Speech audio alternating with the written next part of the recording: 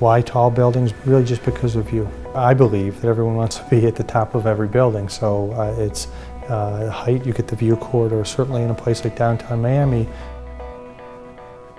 This idea of tall towers, it's not a new one. We've seen this for the better part of a century, but this idea of tall luxury residential towers, towers that are essentially reaching new heights with owners living at the 90th floor, this is a relatively new trend, and we're actually seeing this in cities across the globe right now. Here in New York, for example, we saw the Geary building open up 76 stories downtown. I actually had the developers tell me that in the penthouse suites, you would see snow, whereas on the lower floors, you'd see rain. So this idea of extra tall living. We see 432 Park Avenue, which is in the works for the next couple of years.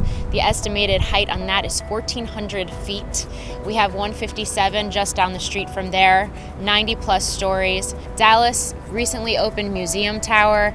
In Chicago, you have the Trump Tower, which actually the penthouse there is listed for $32 million right now. In Miami, there's several projects. In Tel Aviv, there's a project. Moscow, I'm hearing about projects. In London, there's the Shard. Even on the West Coast, we're starting to see development get increasingly taller. The Ritz-Carlton residences at LA Live is a great example of that. Really, in any buying profile, as you go up in the building, obviously apartments get more expensive. The same apartment's more expensive on a higher floor, and so we're trying to get as much of that space out of the base that has no view, that's locked in and has no view corridor, and move it up to the top of the building where it has more value and is more luxurious space. That's kind of part of the program of building a more luxurious product.